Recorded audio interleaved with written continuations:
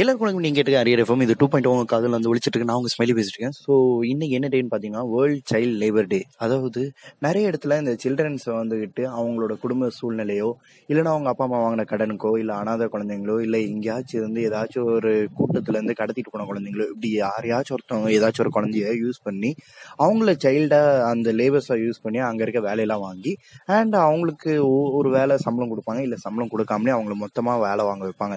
So இப்படிப்பட்ட விஷயங்கள் தான் நடந்துட்டு இருக்கும். ஸோ இதுக்கு அகேன்ஸ்டா போராடி அவங்கள மீட் எடுத்து அவங்களுக்கு நல்ல ஒரு எஜுகேஷன், நல்ல ஒரு ஃபுட் அண்ட் கரெக்டான வேலையில சாப்பாடு, இல்லைன்னா அவங்க குடும்பத்தோடு சேர்த்து வைக்கிறது, இல்லைன்னா அவங்க படுற கஷ்டங்களுக்கு சமமா ஏதாச்சும் ஒரு லா படி அவங்க இந்த மாதிரிலாம் பண்ணக்கூடாது, நீங்க இதெல்லாம் தப்பு, அவங்க எந்த தப்புமே பண்ணல, யாரோ பண்ண தப்புக்கு அவங்களை எப்படி பண்றது அப்படின்னு சொல்லிட்டு அதுக்கு அகேன்ஸ்டா போராடி இருக்கிற குழந்தைங்கலாம் மீட் எடுக்கிறோம். நமக்கு எப்பவுமே ஏதாச்சும் ஒரு டே மறந்து போயிடும்.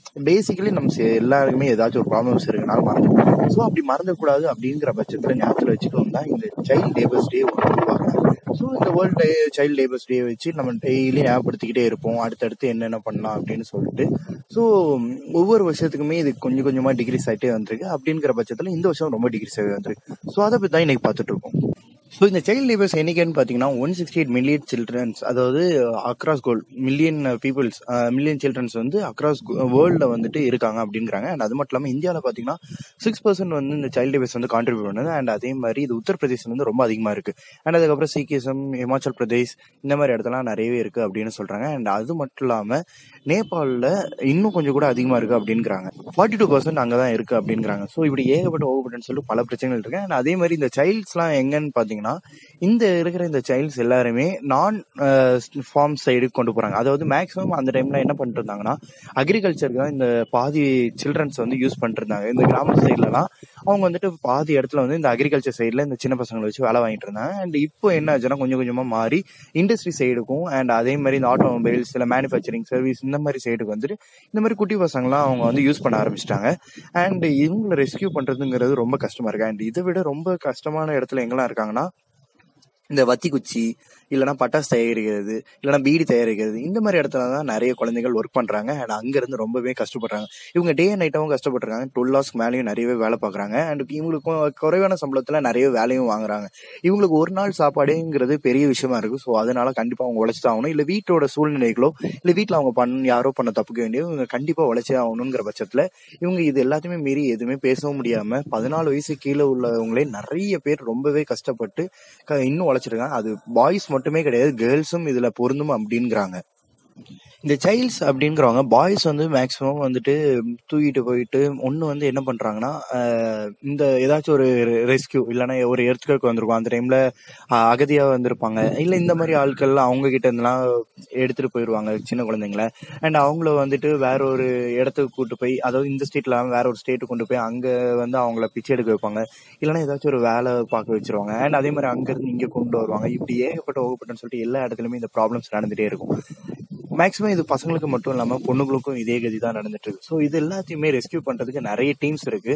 அண்ட் அதே மாதிரி 1988 இருந்து ஒரு நேஷனல் சைல்ட் பிளானிங் ஸ்கீம் அப்படிங்கறது ஒன்று கொண்டு வந்தாங்க. அது மூலமா இவங்க எல்லாருமே பாதுகாக்கணும் அப்படின்னு சொல்லிட்டு.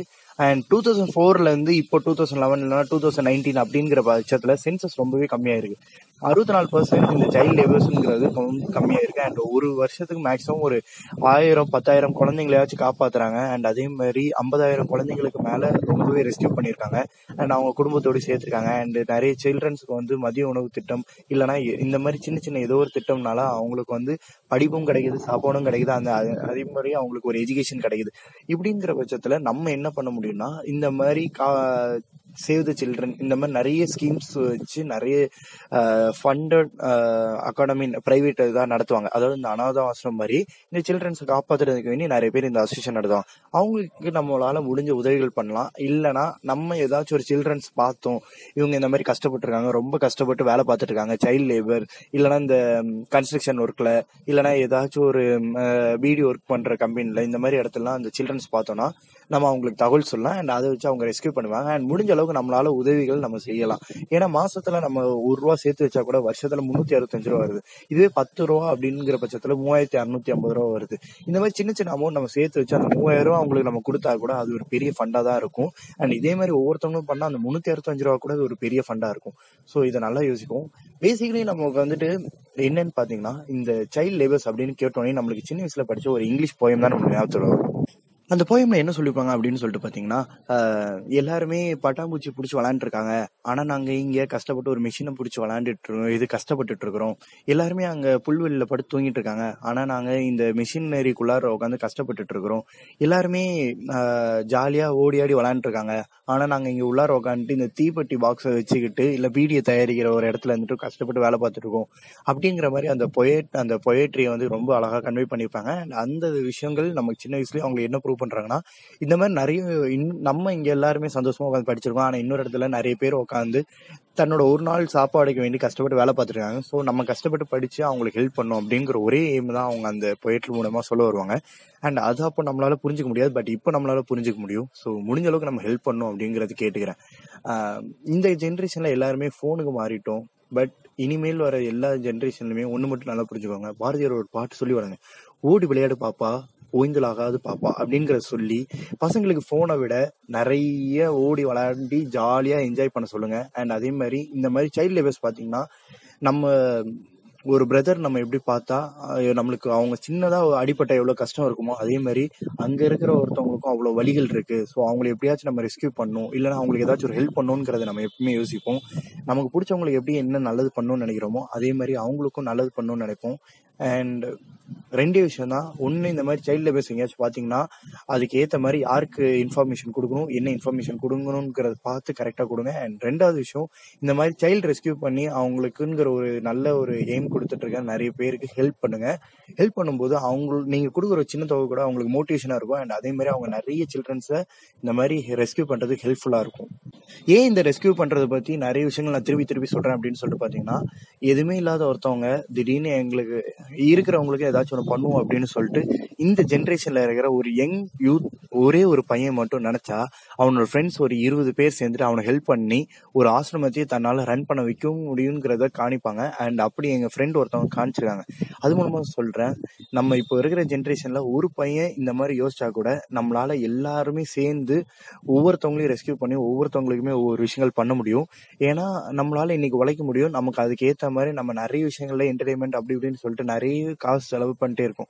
அப்படிங்கிற பட்சத்துல யாருக்காச்சும் ஒருத்தவங்க ஹெல்ப் பண்ணும் அப்படிங்கிற ஒரு விஷயத்துக்கு வேண்டி நம்மளால கண்டிப்பா அந்த ஒரு விஷயத்துக்கு வேண்டி நம்மளால காசு செலவழிக்க முடியும். அப்படின்னா நம்ம காசு செலவழிக்கலாம்.